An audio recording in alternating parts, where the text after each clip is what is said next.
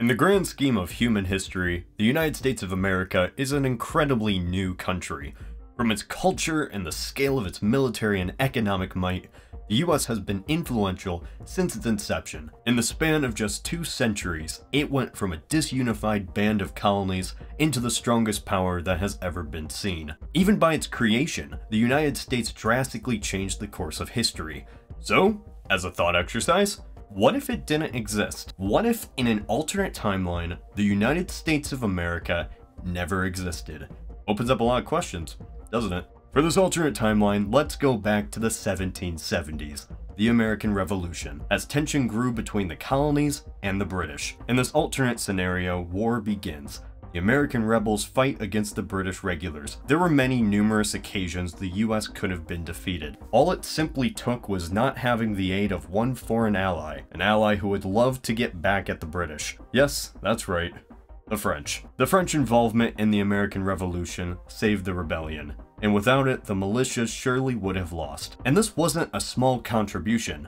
The French involvement meant funding to rebels, supplies, guns, men, and ships, particularly to distract the British naval fleet. And France wanted revenge so badly, they put themselves in massive debt just to aid the Americans. This would come back to haunt them later, I'll talk about that soon. Say in this alternate scenario, France is more fiscally responsible and realize they can't win a war without tanking their finances, and the US is left out to dry. After years of holding out against Native American, British, and German regulars, it's just too much. So the rebellion crumbles. The British seize control and most of the Continental Congress goes into exile or are arrested. Perhaps negotiations occur between the two to make amends, but this is hard to predict. In this alternate timeline, the revolution is crushed, and the experiment that was the United States of America is in the history books, a failed rebellion over anger with the British Parliament. It can't be left unsaid that there is still bitterness among a sizable portion of the colonial population. There's still this culture within the colonies that resent the loss. While the war ends and a majority of American colonists simply move on with their lives, there's still a mentality similar to the South will rise again.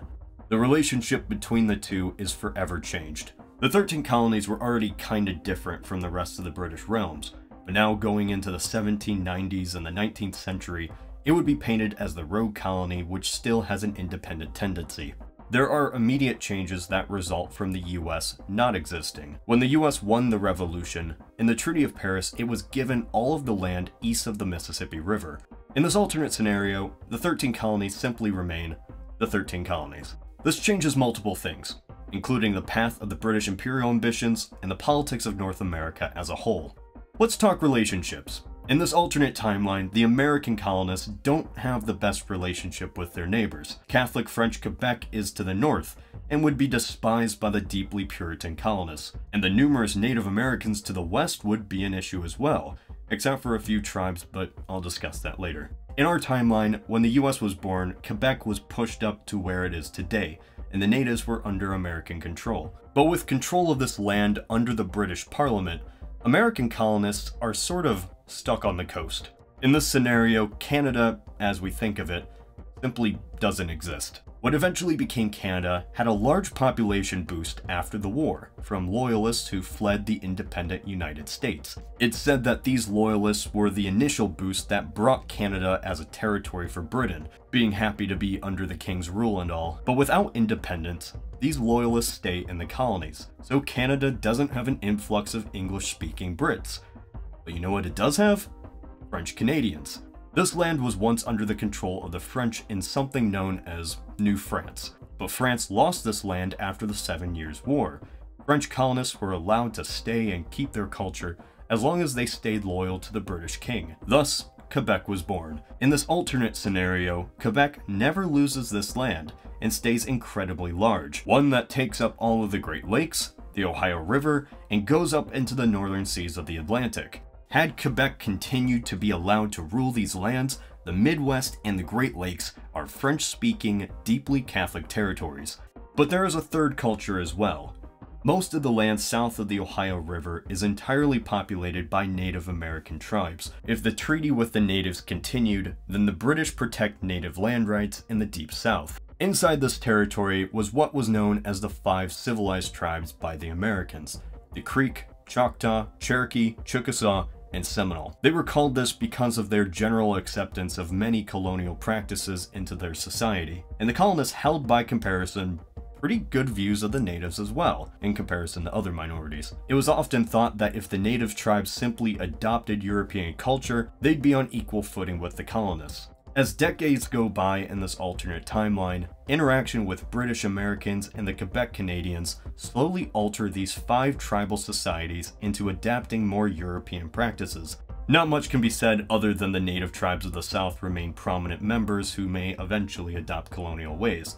Who knows? It's commonly taught in school that the American Revolution had an immediate impact throughout the world, and that's true, just not in the way we think. Remember when I said France was a key ally to the American rebels? That aid required money. That money had to come from somewhere, and the French monarchy didn't have it. The monarchy put itself into a large amount of debt.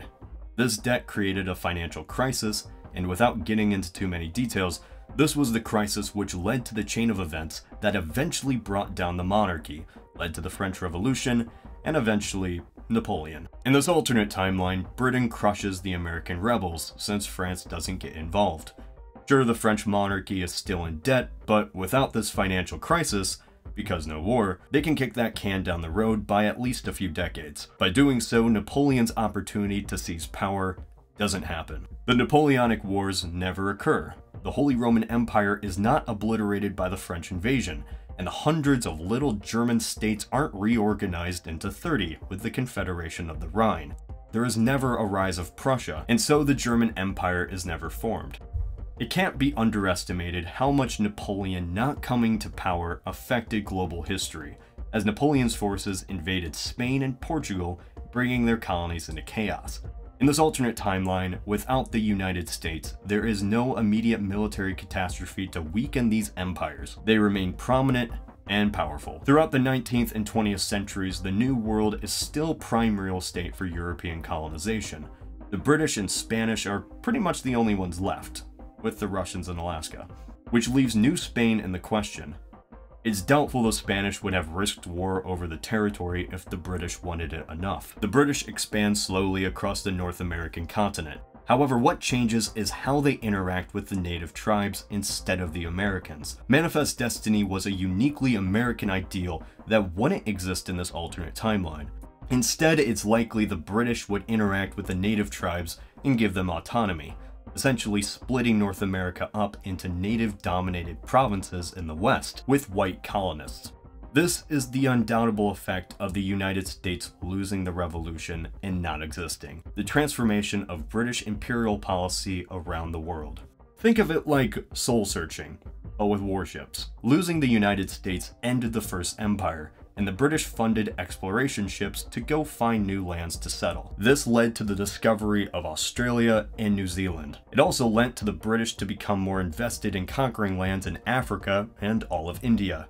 With North America, though, Britain simply invests in this massive territory of land. As industrialization arrives, the British banned slavery and the slave trade as a whole. This would create extreme unrest in the United States. But the British still banned slavery, and the issue is finished by the 1830s. The British have access to the bountiful amount of oil, natural gas, and coal left untapped in North America.